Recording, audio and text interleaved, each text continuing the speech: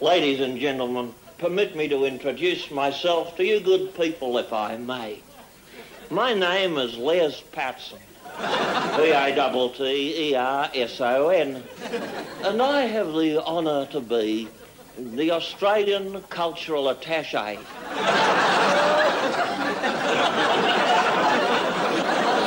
Ladies and gentlemen, I'm not an orator, far from it. I'm an Australian politician. The Dame Edna Everage, as such is this little lady's name, is no longer the property of we Australians. She is no longer the exclusive prerogative of thousands of men and women exactly like me. She belongs to the world now. We've had to give her up, like Joni Sutherland, like Olivia Newton-John, like bloody Rolf. She's yours. She's the world's. Well, ladies and gentlemen, according to the old enemy on my wrist, they're open in Melbourne. I'd like to take this opportunity to invite you good people to charge your glasses and drink Dame Edna's health, to say good luck, bon chance, Wonder Woman. You get up there and show those pommy... I'm getting emotional now, ladies and gentlemen. That was not my intention, but I have had a drink tonight. I have partaken. As a matter of fact, I've been celebrating in the back seat of my car. So without any further ado, I'd like to welcome to the studios the little lady who is in England right now on an exchange visit with a lass whose jubilee falls this year. So I'd like you all to charge your glasses, welcome Dame Edna, and give her the clap. She can richly deserve.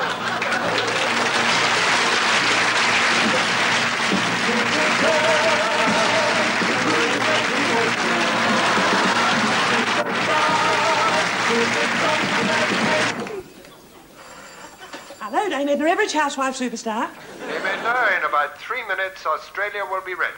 Is that you, Raymond? Oh, how thrilling. Oh, I'd forgotten we're going to be speaking to Norm.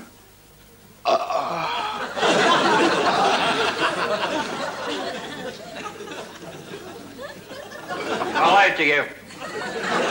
Permit me to introduce myself again, ladies and gentlemen, to those of you who might have just tuned in. My name is Les Patterson, Patterson, and it's my job spearheading Australia's cultural penetration of the European cultural environment, not to put too fine a point on it. Now, ladies and gentlemen, I've got a confession to make to you good people out there tonight. I've had a drink. I have partaken of liquid refreshment. As a matter of fact, I'm a little bit full. I'm as full as a Catholic school, as a matter of fact. I'd be a mug if I didn't admit that fact to you good people out there tonight. But I must say this, that the show I'm viewing tonight I find very, very acceptable indeed. Very, very acceptable. For those of you who might have been watching it since we kicked off tonight, ladies and gentlemen, you'll be saying to yourselves, hello, old Les Patterson hasn't just hopped into the grog. He's hopped into a new outfit, and you wouldn't be wrong there, ladies and gentlemen. You wouldn't be wrong. You'd be spot on, because I have.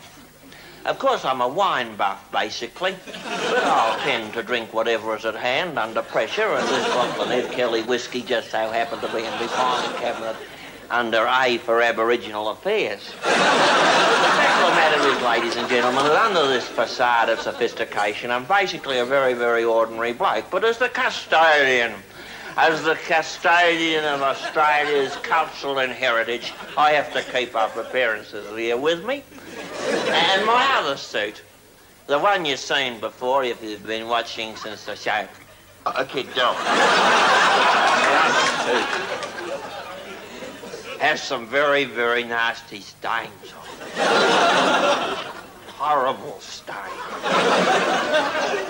Stains not inconsistent with a man in a hurry losing his footing in the bog and measuring his length on the dunny floor. Tell you how it happened. Stop it! Stop it! Oh, what a terrible